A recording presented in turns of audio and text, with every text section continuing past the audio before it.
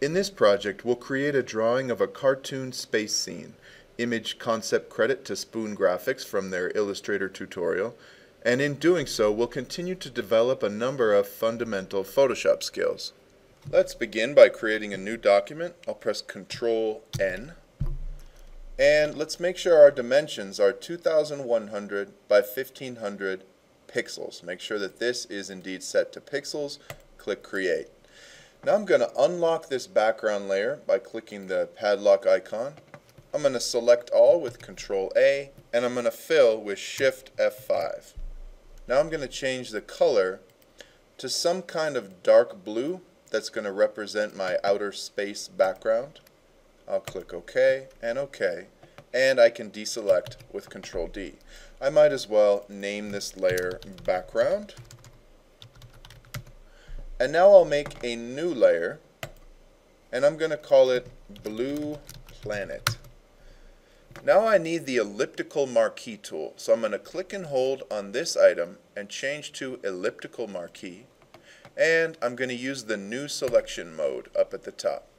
Now I'm going to click, hold Shift to drag a perfect circle, and I'm going to fill this circle. So Shift F5 to fill, change the color to some kind of light cyan blue, click OK and OK, and Ctrl D to deselect. Now I'm going to make another layer, and I'm going to call it Blue Planet Craters, that I'm going to use to make some craters on my planet. So I'm still on Elliptical Marquee, but now I'm going to switch to Add to Selection mode. And actually, I'm going to zoom in a little bit, so I'm going to switch to the Zoom tool. And I can just click and drag to the right to zoom in a little bit. If I go too far, I could just press Ctrl- to zoom out a tad. And I can always hold Spacebar to reposition my canvas if I need to. Back to the Elliptical Marquee tool, I'm going to have this on Add to Selection mode. And now I'm going to drag some ellipses that are going to represent my craters.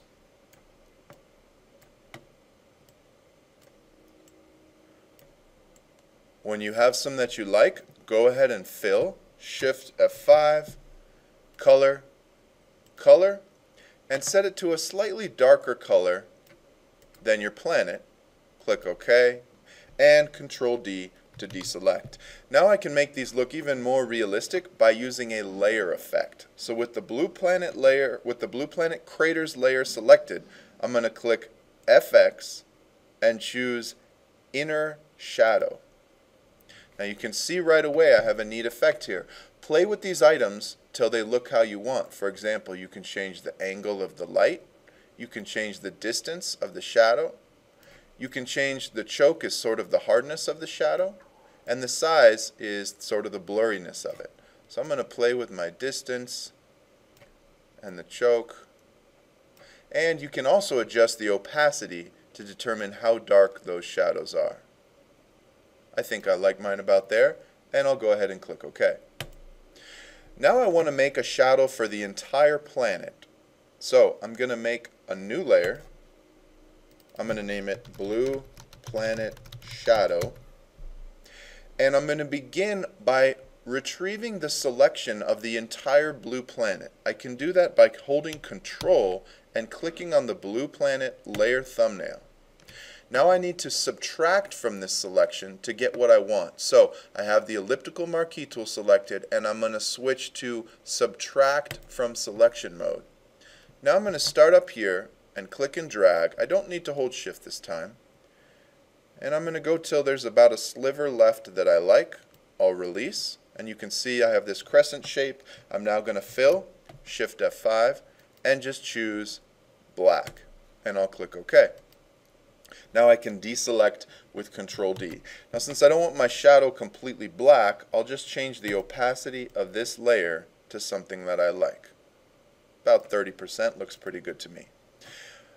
I'm going to zoom out now just by pressing Ctrl 0, and I'm going to start working on my next planet. So Elliptical Marquee tool, switch back to the new selection mode.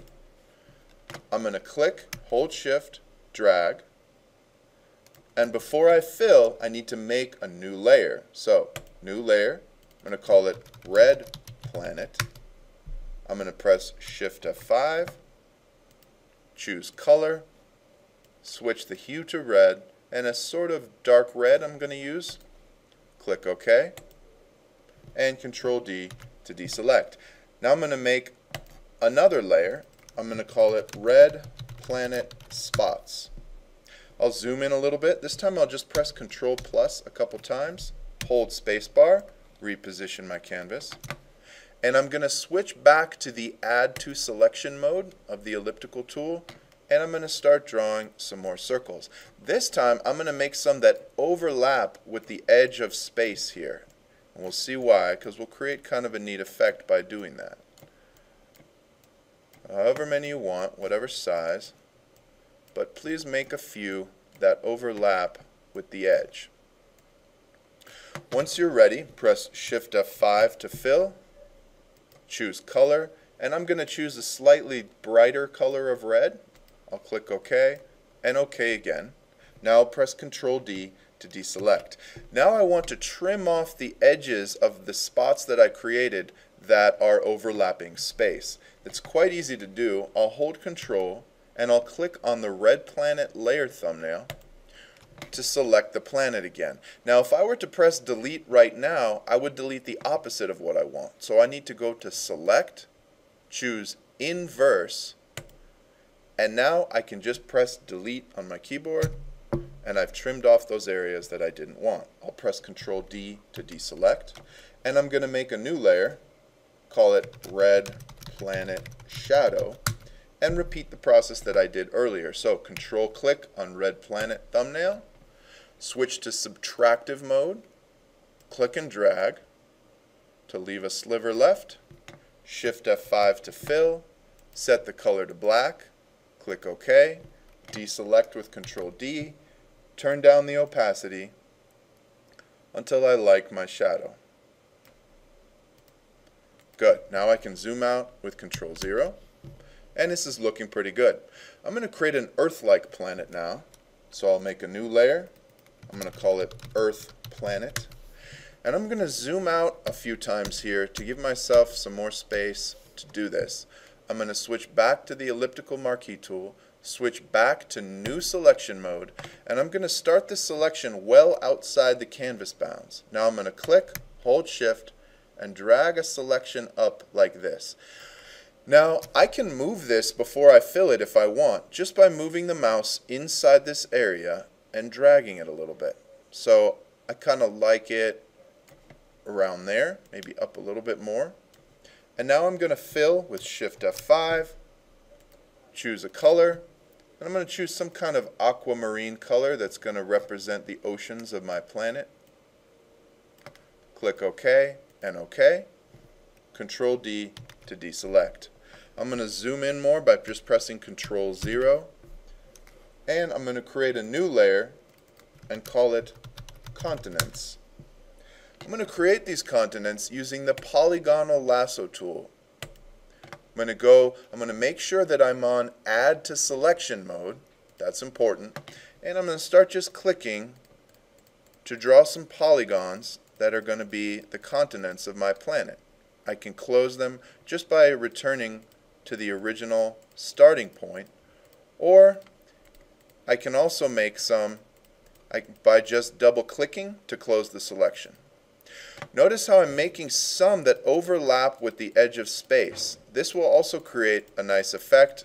We'll trim those areas off in the same way that we did with our red planet. So make some land masses here just by using the polygonal lasso tool. Zoom out a tad and make one that sort of overlaps with the border of my document. And when you have what you'd like, Shift F5 to fill, set your color. I'm going to set mine to some sort of green to represent land masses. Click OK, OK again, Control D to deselect. Now as I did before, I'm going to trim off those areas I don't want. So I'm going to hold Control, click on the Earth Planet thumbnail. I'm going to invert the selection by choosing Select Inverse, and I'm just going to press Delete. Now I can press Control D to deselect. I'm going to zoom out a little now, create a new layer. This is going to be my Earth, Planet, Shadow. I'm going to go back to the Elliptical Marquee tool, and I'm going to drag a selection, some kind of oval, and then I'm going to fill it with black. Shift F5, choose black, OK, Control D to deselect, and turn the opacity down to however I like. That looks pretty good to me, and our Earth planet is now done. I'll zoom back in with Control 0, and I'm going to start making another planet. So I'm going to make a new layer. I'm going to call this one Yellow Planet. I'm going to start up in this corner, hold Shift, drag a selection, and then I'm going to fill it, Shift F5, color, and I'm going to make it some sort of subtle yellow that's not too saturated. Click OK, OK again, Control D to deselect. For this planet, I'm going to add some stripes to create a neat texture. So I'm going to make a new layer. I'm going to call it Yellow Planet Stripes. And I'm going to hold Control and click on the Yellow Planet thumbnail. I'll zoom in a little bit. Control plus, hold space to reposition. And I want this selection made so that I paint only within the planet. I'm going to push B for brush. And I'm going to set my foreground color to some sort of gray, some kind of a light gray like this. I'll click OK. And I'm going to customize my brush options. I'm going to set the hardness to about 80%. And if I were to start painting on here now, you can see it only paints within the selected area, which is good. However, I want a little bit more interesting effect than that. So I'm going to hit Control Z to undo. And I'm going to go up to my brush options icon here, the brush settings panel. And in here, I'm going to click on shape dynamics, and then I'm going to change the control mode to fade. And I can see immediately I have a preview of what my brush stroke will look like. If I give it a try, I can see it fades off with distance now. I'm going to hit Control Z to undo because I want the fade to happen over a little bit more area. So instead of 25 here, I'm going to try making it 50. Now I'm going to draw a line across, and I could see how it goes a little further. That's more like it. I'm going to make another one. This time I'm going to make it like 65. I'm going to start on this side this time. And if I don't quite like it, I can always hit undo and make another one. Might try one at even 75. And I can adjust the brush size if I want, so I could make one that's a little bit larger. And I could make one or two that are a bit smaller. And I can continue playing with the fade distance as well. So do this until you have some stripes that you like. And when you're done, you can close the brush settings panel. Before I clear this selection, I'm going to go ahead and create a shadow layer for this planet. So I'll go create a new layer, call it Yellow Planet Shadow. Back to my elliptical marquee tool, make sure I'm on subtractive mode. Draw a selection that overlaps. I'll fill the crescent shape with black. It's already set to black. I'll click OK. Control D to deselect. Turn the opacity down. And I've got a nice shadow on this planet. I'm going to add some rings to this planet now to create another neat effect. So I'll create a new layer. And I'm going to call it Yellow Planet Rings. There's a number of ways we could do this. I'm going to do it the following way. I'm going to hold Control, and I'm going to click on the Yellow Planet thumbnail. This is going to bring up my selection of this planet again. Now I'm going to do something new. I'm going to click on Select, and I'm going to choose Transform Selection. Now I'm going to distort this selection until it looks like the rings that I want. The way that I'll do this is first I need to hold down the Alt key on my keyboard, and then I'm going to grab one of the side handles and pull it outwards. Now I'm continuing to hold the Alt key and I'm going to grab the top or bottom handle and pull them down. I can do that until they're about the shape that I want. And now I want my ring slightly tilted, so I'm going to move the mouse to one of the corners outside this bounding box, and I'm just going to rotate it a bit. And then when I like it, I'll hit enter. Now we're going to use the stroke tool, which basically traces a selection with pixels. So I'm going to go up to edit and choose stroke. For my color, I'm going to choose some kind of purple for my project. I'll click OK. And I think a width of about 7 pixels will be good, and I'm going to leave the location on center. That will work for this. I'll click OK. And as you can see, there's now a purple line where that selection was. I'm going to give this planet multiple rings though. So before I clear the selection, I'm going to go back to select and do transform selection again. Now I'm going to go to one of the corners of this, and I'm going to hold down Alt and Shift at the same time and make my selection a little bit smaller. I'll hit enter to apply, and I'm going to stroke it again. Edit, stroke, click OK.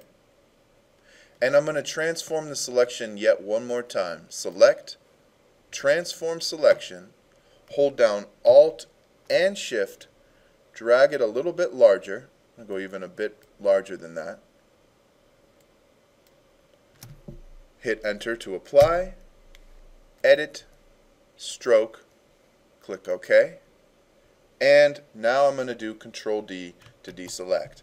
This looks pretty cool, but I have this problem where this part of the ring should really be hidden because it's behind the planet. It's fairly easy to fix. I'm going to begin by holding Control and clicking on the yellow planet thumbnail to restore my yellow planet selection. Now I'll just grab the eraser tool, press E for eraser. I can make sure I'm on the eraser tool if I want to by clicking and holding and choosing this. I'm going to set a hard brush edge, which it already is at.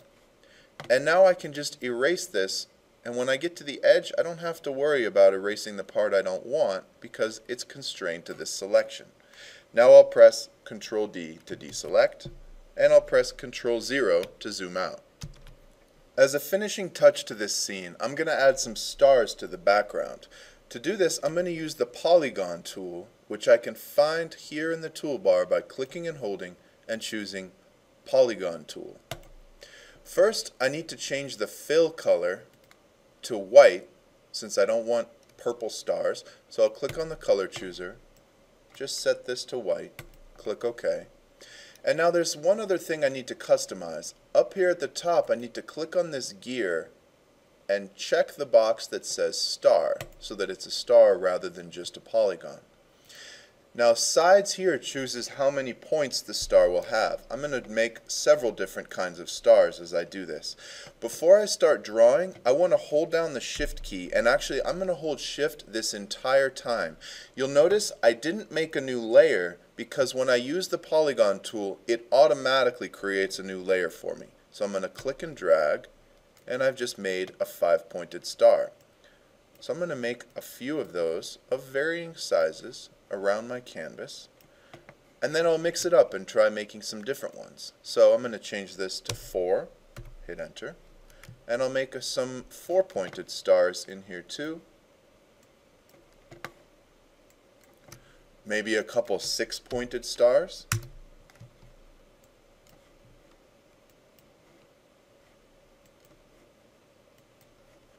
And when I like how it looks, I can call it a finished project. I hope that this tutorial has been useful. Please check out my other videos to continue learning about Photoshop.